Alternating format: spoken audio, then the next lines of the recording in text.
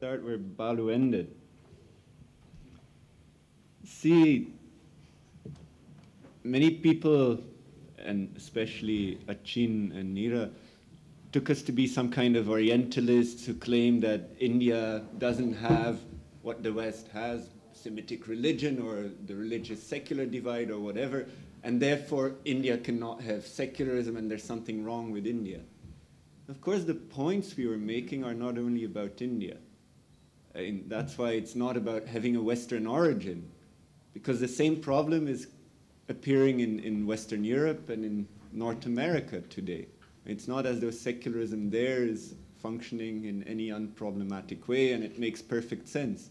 I mean, but the conceptual problem that it depends on a particular theology, which is not shared by everyone in European societies or in North American societies, and the factual problem that it breeds a certain kind of what could be called fundamentalism, or a certain kind of creating religious communities with specific doctrines and belief sets, etc. That is happening in the US, it's happening in Europe. So we're not saying that there's something wrong with India specific, at that level at least. Now, another thing that came up in the questions here, and particularly in what Evan said, and which also came up in the last 2 days, is it's as though we're worried about concepts and they're focusing on history. They want to give a historical account of how secularism came into being in India, and we want to show, see, the concept of religion doesn't make sense, the concept of the secular doesn't make sense. Now, of course, the kind of historical descriptions that were given by Achin and Nira in the last 2 days used concepts, I suppose, because without concepts you cannot give any description. And the kind of criticism that we're giving of secularism as a political theory and a normative model of the state also goes for the descriptions which they used as though they're obvious historical facts. They're not. They're structured in a particular way, using a particular set of concepts. So our criticism of the concepts of the political theory of secularism goes as much for the kinds of descriptions they're giving which seem to make it obvious that there's a different kind of Indian secularism. Now, Akhil's last question is a very difficult one, of course. Yeah. See, it's the same, it's not the same, but in a way, when Achin talked about modern and pre-modern, and he seemed to be suggesting that we want to go back to the pre-modern or something. And what we're saying is a certain kind of description of Indian society, Indian culture has become dominant. A certain way of thinking about it, and secularism is part of that. Now, how far has that penetrated Indian society? I don't know. I mean, I don't have a clue. It's an empirical question to that extent. But the question of finding an alternative to political theory like secularism, I don't think depends so much on how far modernity has penetrated or secularism has penetrated India. I think it's a question of identifying the constraints of the conceptual framework that secularism and Hindutva share today, and identifying central problems in the Indian situation of pluralism, cultural pluralism, that they cannot solve using that conceptual framework.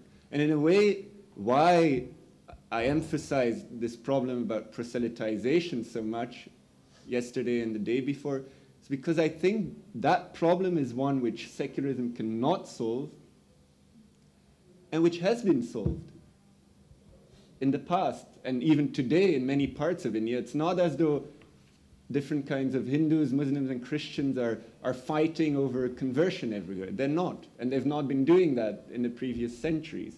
So there must have been some kind of solution at whatever level, practical level. Now, what we have to do, I think, is develop an alternative political theory of pluralism that looks at those resources, that experience of pluralism takes it very seriously. In India, different parts of Asia have also experienced problems of diversity and difference in society. And they've solved them in their own ways. And it's not a question of going back because it's still present. But now we have to formulate this as an alternative to political theories of secularism. Yeah, but perhaps, because I want to take up his question, is very interesting. I just simply, that and her last question, just I wanted to take separately. But, then, you see, in a way, it's not purely an empirical question. See, I'm developing a story of what I call colonial consciousness. And I won't go into details, but I'll just unpack one thread which is relevant to your question. See, the Indian intellectuals of today in the universities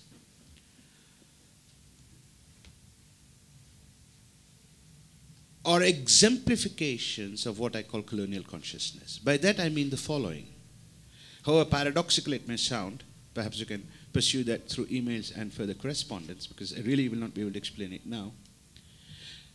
I think this is a characteristic probably of all colonized intellectuals, I don't know, but definitely of Indians, is that these Indian intellectuals are in fact it goes further, it goes to the middle class as well, are unable to access their own experience of the world. And they try to act as though the experience of someone else is their experience of the world. This is what I call colonial consciousness. The last thing again, they cannot access their own experience of the world and act as though the experience of someone else is their experience of the world. Let me give you a very stupid example, but it doesn't really quite that kind of an example. All Indian intellectuals can sit in a seminar and talk to each other and ask the question, what is your religion? Then they're putting on a particular kind of a hat. They go outside, whether they talk in Hindi or Marathi or Telugu or Tamil, whatever. They cannot ask the same question unless they use the word dharam, which is very artificial. If you go and ask somebody on the street, "Aapka dharam kya hai?" he's going to laugh at you. He'll say, "Go learn Hindi first." Yeah? So, they don't realize that extraordinary disjunction. For example, this simple question which they have no problem in asking in an English-speaking seminar, which they cannot even raise in their vernaculars, which is their day-to-day language. They don't ask themselves the question, what is this disjunction telling me? And there's just one stupid example. I can multiply it. We use all kinds of words from Sanskrit in our vernaculars, manas, chitta, asha, any number of them. And you think about it, nobody knows what the hell we are talking about. Now, this is what I mean by not being able to access the experience. The colonial consciousness, in that sense, has spread very deep into the educational layer.